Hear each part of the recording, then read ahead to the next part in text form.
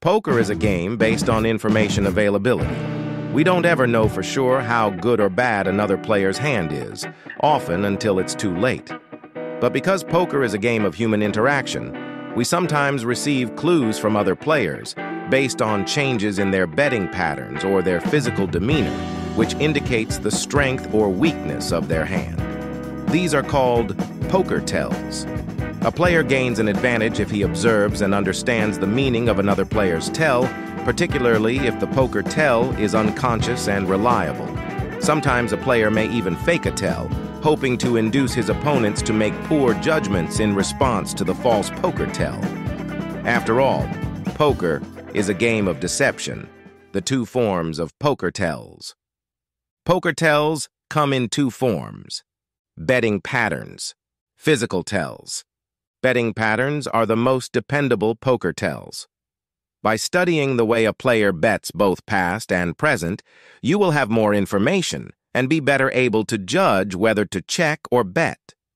Betting patterns will remain your main tells. Physical tells, many of which are dramatized in movies and television, are the most fun and will be the focus of this lesson.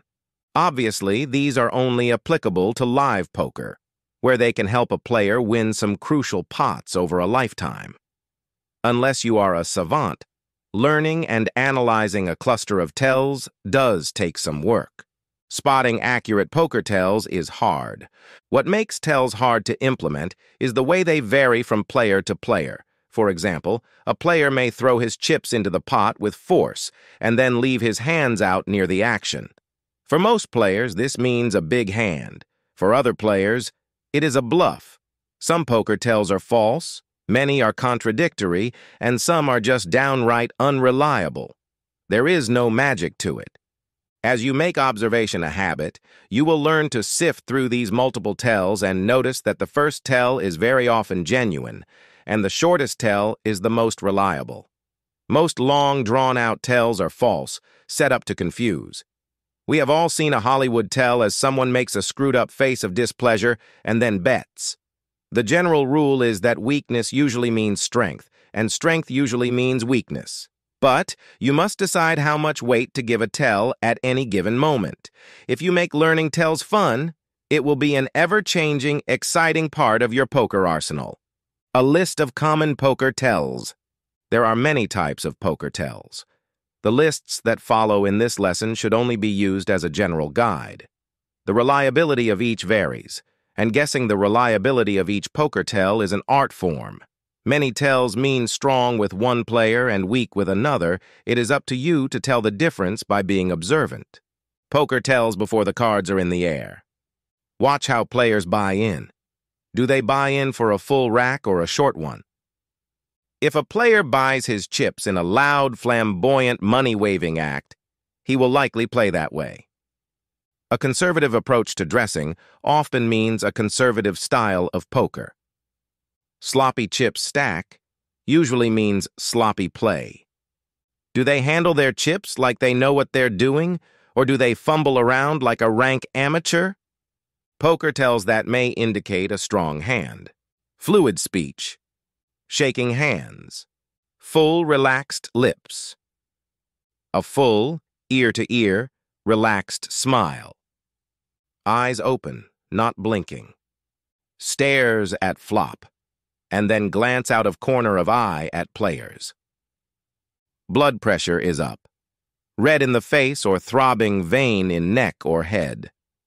Drawing in a big breath, nose flaring, and rapid breathing usually mean ready for action. Glancing at chip stacks, their own or yours, to see how much to bet. Impatient, wants to bet. Suddenly sits back in chair, relaxed, calling or betting. Suddenly sits up in chair, becomes very attentive.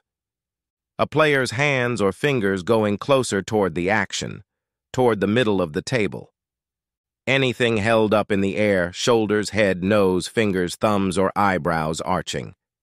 Sliding chips delicately, quietly into the pot. Look at flop, then glancing intensely at players.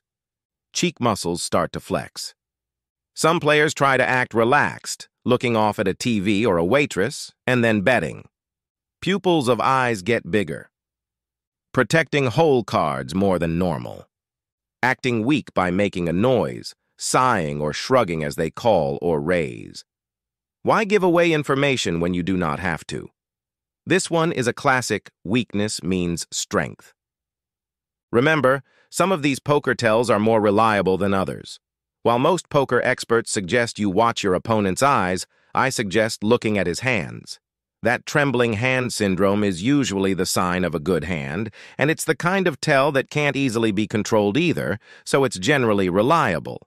Poker tells that may indicate a weak hand. Incoherent, forced, high-pitched, slow, broken, or unnatural speech. Holding breath and not moving. Putting chips into the pot with great force. Staring right at you. Strength means weakness. Picking up a handful of chips like they will go into the pot if you bet. Play acting like they are going to turn their cards over prematurely. Checking hole cards after flop. Treating their hole cards carelessly. Inhales when misses and stares blankly into space. Breaths through mouth when worried. Licking or sticking out lips. Lips tense and get smaller.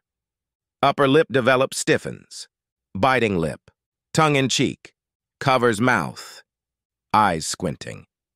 Eyes blinking. Eyeballs rolling. Hand over eyes. A fake smile. Nail biting. Hugging oneself. Hands and arms go toward the body, toward safety. Rubbing of hands, arms, legs, neck, hair, nose, lips, and chin to pacify oneself. Nervously pressing and wring one's hands till knuckles turn white. If they stop riffling chips, shaking leg, grinding teeth, tapping, chewing toothpick or gum. That's quite a list. Pick a few and see if you can spot any tells next time you play live poker. Now let's look at some of the fundamentals to successfully spotting tells and other factors you need to consider. Beginner poker tells. It's important to recognize that beginners will not go to great lengths to confuse you with reverse tells. Don't read too much into their bet timing or the body language they are giving off. If you are going to look for tells, just know that the most obvious ones are going to be the most accurate. Online poker tells. Since you can't physically see your opponents when playing online, the physical tells we've mentioned are clearly not going to apply. Remember, though, that betting patterns are the most reliable of all poker tells. Look out for changes in a player's betting pattern and observe their timing. A large amount of time before calling can sometimes mean a weak hand, and a fast call usually means a drawing hand. However, timing tells aren't always reliable since, for all you know, the online player is also reading a book, watching TV, or rushing back from the bathroom. Practice is the key. Looking for poker tells does not come naturally for most of us. But after a while, you will observe the flow and motion of the table, sifting through countless confusing bits of information, calculating whether to check or bet, all the while relaxing, having fun, talking, ordering drinks, and doing some cheap chip tricks. Once you learn to read the cards, mathematical odds and technical aspect, what is left? Reading people.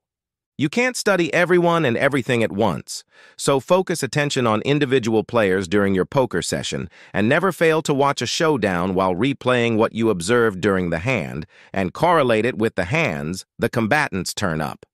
The very best time to study your opponents is when they're involved in a hand and you're not. Practice is the key to reading any tell, whether you are a trained observer in poker or a trained criminal scene investigator, CSI. The key word is trained. Learning the poker tells listed above all at one time is difficult. It is more fun to learn a couple every time you play. For an example, one night at your casino, home, or bar game, pick a player and watch his energy levels. While he won't go from nearly comatose to sitting bolt upright in his seat, most players do shuffle around in their chair and sit upright when they have a good hand, or at least a hand they intend to play. Watch everyone's posture all night and it will become a habit and you will train yourself to be observant at the table. Another way to train yourself is to observe just 1 or 2 players for the first 10 minutes and then gradually add other players to the mix. Start with the player closest to you, because they are the ones that affect your play the most. For instance, can you tell if the players to your left are going to fold or raise? Can you tell if the opponents on your immediate right are calling with a big hand or just want to see a cheap flop? Here's a tip. Players with cards cocked in their hand who look like they're ready to pitch them to the dealer when it's their turn to act usually do just that. It's not a universal poker tell, but it's accurate more often than not. Setting up false poker tells. You do not want to give off tells, so watch yourself. Do you lean toward the action when you have a good hand? Try this. When you have a marginal hand, such as JT on the button, sit up in your chair, be obvious, squirm around a little, raise the pot, and look at the other players. Notice who looks at you. You just gave them a false tell. They think you have a big hand. Bet the flop and watch them fold. Note which players are not sophisticated enough to notice your Academy Award performance, and be aware of the players that do not seem to notice but are thinking, was that for real? And who is this hot dog? Don't overestimate the importance of tells. Some poker players spend way too much time searching for unconscious poker tells and greatly overestimate their importance. Every poker player knows that they are supposed to hide their emotions and disguise their true intentions.